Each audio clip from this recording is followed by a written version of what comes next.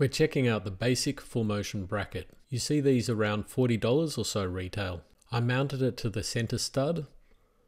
The wall plate isn't wide enough for 450mm studs. Notice that there's an arrow to indicate which way is up. Fasten the vertical rails. There are 2 hooks, so you can adjust how high you want the TV even after you've attached the wall plate. One trade-off is that the security screws can get in the way of the bottom VESA holes. You need to unscrew the security screws before you hook the TV onto the mount. Once mounted, it's easy to screw them back on. I've mounted it on the upper hook here.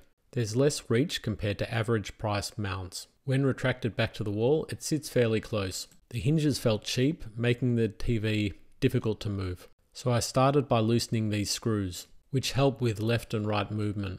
But it was still hard to push against the wall, so I also loosened the middle hinges. And finally I had to loosen the wall plate hinges. The movement is acceptable, but only considering it's a cheap bracket.